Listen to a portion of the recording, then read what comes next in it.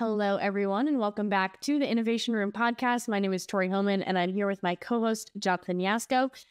In part 2 of this little series about employee training, we're talking a little bit more about practical strategies for employee training. Yeah, absolutely. And it's really awesome because in the last episode, we got an idea of the value of employee training. So why should we be training employees? And so today we're going to talk a little bit about some practical strategies to get that training to those employees.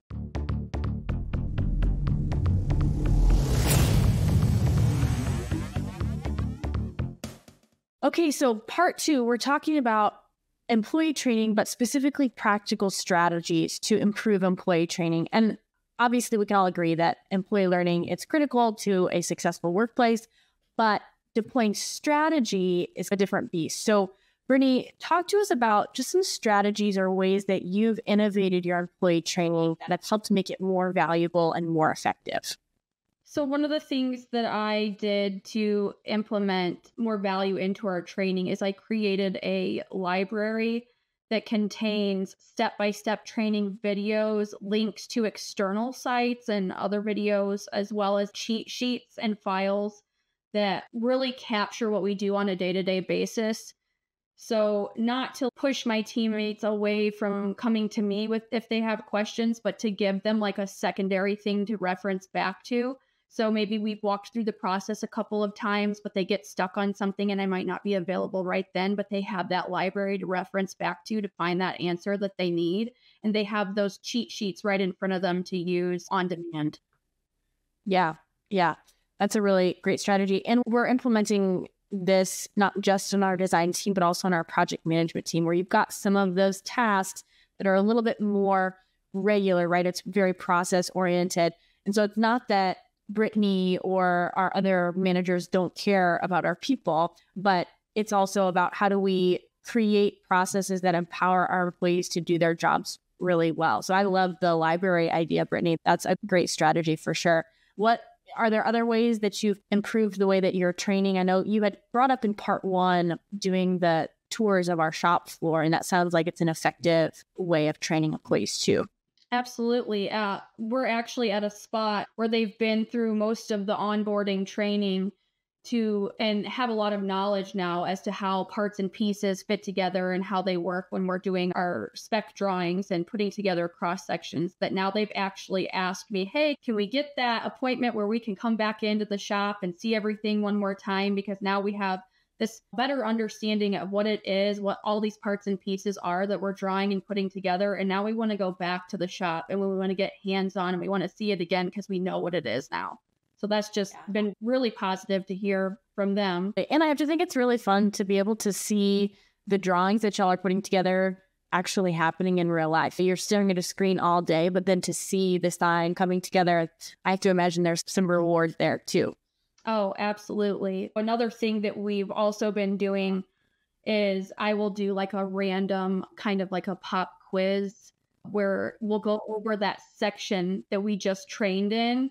And maybe we're on to the next section. So that's been in the back of their mind. They're not thinking about those things right now. And they'll be like, okay, pop quiz. This is like 10 questions. Some of this stuff you have to answer. Something is multiple choice. Some things are you have to draw this for me or scale this for me. And I'll always add 2 of the same questions, but it's worded differently or I'm asking in a different way. And it's a trick question just to see which one they answer, if they have the same answer, if they've answered this one right and this one wrong. I'll also throw in like a little bonus question in the back there that's just for fun. Okay, what are my dog's names? Something for them to get bonus points, but just to make it funny too. And they really enjoyed that process as well. Yeah, no, that's a great tip just for anyone. As you're creating your onboarding processes, how can you essentially gamify them? Or make it into a little bit of a competition or just make it more interesting. I remember in school to prep for an exam or something, teachers would create, I think it's called Kahoots. They would do a Kahoots and you would do different questions as a whole class, right? And it was just a way to make studying a little bit more accessible and a little bit more fun. And I think Brittany's capturing that same idea here. Let's make it into a game or a mini competition. And who knows X, Y, and Z about the technical processes, but also who knows her pets' names, stuff like that. And it creates that like relational connection too. And it's just really fun. So that's a really great tip. How can you make your onboarding training into a game instead of just sitting there staring at a video or whatever? It's great advice for sure. For sure. So Brittany, what other advice will you give to folks who know that they need to switch up their employee training, but they don't know where to start? Where should they begin? The best advice I can give is just where I began with that. And what I did was I just asked my team. I think you're going to find that you get the best feedback and have the best understanding of what may be lacking or missing in training, or what people might want to see be added in addition to what's already there for training, if you just ask your team. I asked one of our teammates what she thought she was maybe missing out on or didn't get enough training in when she was hired on a little over a year ago. And she was very upfront with me as to what she thought she missed out on or didn't get in her training, and was really willing to jump in and, hey, can I go through this stuff with you and learn this now? And if we go through this with our new hires, can I jump in on those meetings and join you guys for that? Because I feel I missed this stuff and I'd really like to learn it now. And so I think that was really beneficial and eye-opening for me as a manager to just understand that we can trust them to tell us what it is that they're missing. Right. Yeah, that's great. Well, yeah, and I think even on top of that, if you just try something, right? Like even if you get stonewalled by your team, like you said, well, ask your team, and they're like, I don't know, blah, blah, blah. You could just try something, right? And and then get feedback, right? But if you don't try anything, you're not going to get anywhere. One of my favorite sayings is if you don't change anything, nothing will change. So if you're going along without training and you don't start training, you're never going to have training, you know? So how about you just try something and then get feedback? Oh, that was a horrible training. Okay, we'll try something else next time. At least mix it up. Right. So. Exactly.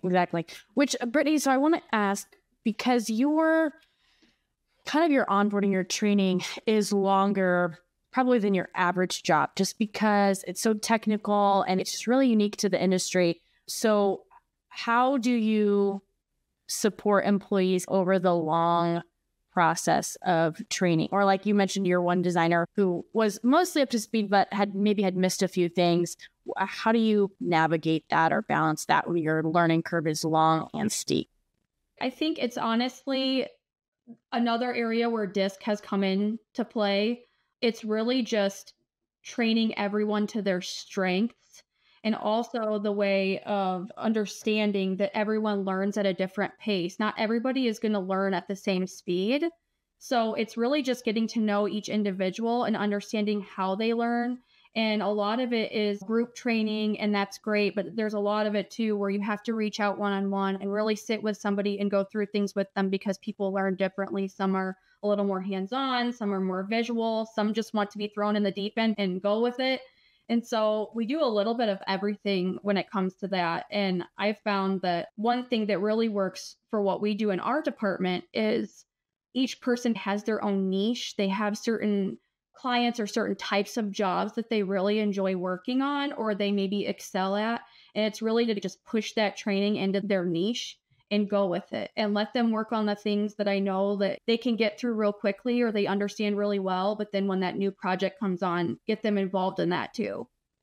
So the other piece of this is we've touched on personal relationships and the value of that and some of those soft skills. From a technology standpoint, Brittany, what would you recommend people look into if they're wanting to enhance some of their training opportunities from the technology side of things? I think from the technology side of things, at least for us, I've gotten great feedback about the video training.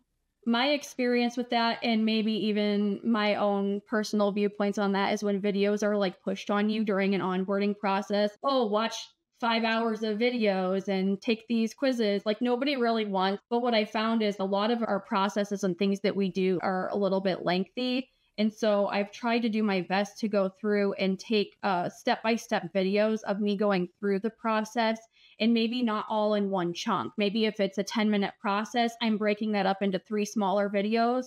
And that just gives them something they can reference back to and not have to watch 10 minutes to find the answer that maybe they were looking for if somebody's not available right now to help them. But it also, I've had positive feedback from them with the videos asking, hey, can you create a video for this? I noticed that this video wasn't in the library yet. And I'm like, yeah, sure. Let me get right on that, because they really enjoy having something to reference back to, because they don't always feel that it's necessary to reach out and ask somebody else on the team when they have 99% of the steps, but they just need this one little thing they forgot. Yeah. Yeah. And that's a really simple but super effective use of technology, that going back to that library, having the training library, especially for those process-oriented jobs, it's a great tip, very effective. Brittany, I know you're looking into some new technologies for training designers. What are some things that you're investigating that maybe you haven't implemented yet that you think could be valuable? I do know that with some of the software that they use, they do offer for businesses on-site training. I've looked into some of that, as well as they do have like links to training videos that are on their websites that may be a little more fine-tuned and a little more detail-oriented compared to some of the stuff that I'm doing in-house with just our process. It gets a little more into the software and where tools are and certain functions are. And I think that plays a vital role with the ever-evolving industry, just because our software is constantly being updated. Like, it could be updated from this week to next week, and tools change, names change. The function might not change, but it might be in a different spot in the program. So just having them stay up to date with those types of things is really beneficial as well. Brittany, thank you so much for joining us today on the podcast. It was awesome to hear your insights, and I hope that all of our listeners get just some new perspective on how they can implement interesting training practices into their own teams. Yeah, definitely. It was a pleasure to have you on, and it's always great talking with you and being able to set aside some time. Thank you so much for having me on the show, guys.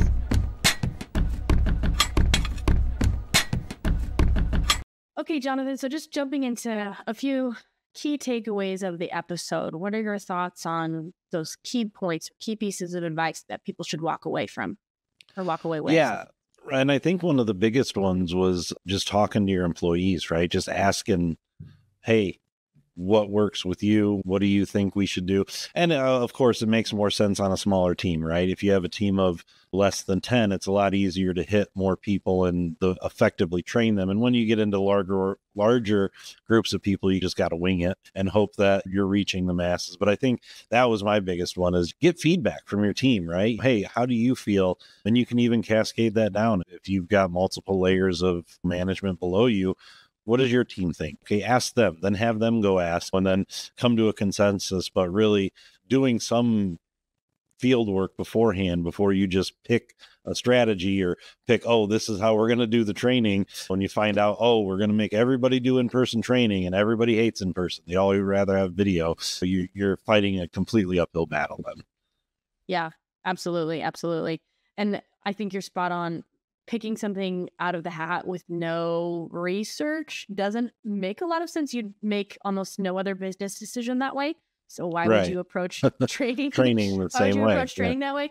And I think too, this is just Tori spitballing here, but with the larger teams, right? You've got 10 or more employees working underneath you, and you're like, how do I make employee training a really meaningful process? That might be a place where having employees who've been with you for a longer period, allowing them to mentor newer members of the team, whether you've got a buddy system, right? Or just how can you cultivate relationships and that company culture in a meaningful way that doesn't feel like maybe mentorship is your approach. Okay, now I've signed up for this little mentorship program and it's all dandy, right? But how can you organically make that happen for people? And so many employees love mentors. They want it, whether it's through a formal program process, right? That's something that a ton of Fortune 500 companies have that really improves their employee experience. And it's different when you're a huge company, but there's still value in it even when you are a smaller company.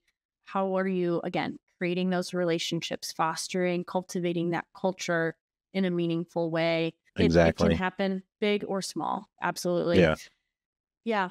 And I think for me, the thing that stuck out about what Brittany talked about was that it really doesn't have to be complex. We talk about technology. We talk about how we innovating. And I think when we talk about innovating, we're always thinking about technology and artificial intelligence and how do we almost make processes and things more complex. And that's not necessarily innovating. Sometimes it's really about simplifying. So Brittany is taking the approach of literally just recording the stuff that the designers are doing on a daily basis. She puts that all into a library so it's easy to sort through so that her team, when they have a question, can just go to the library instead of sending her a message and having to get on a call and walking through it again, right? That's an important mindset, I think, to have of more technology or more complexity, more steps doesn't necessarily make training better. Sometimes it's about simplifying that process and refining it in a way that's more bite-sized for your team.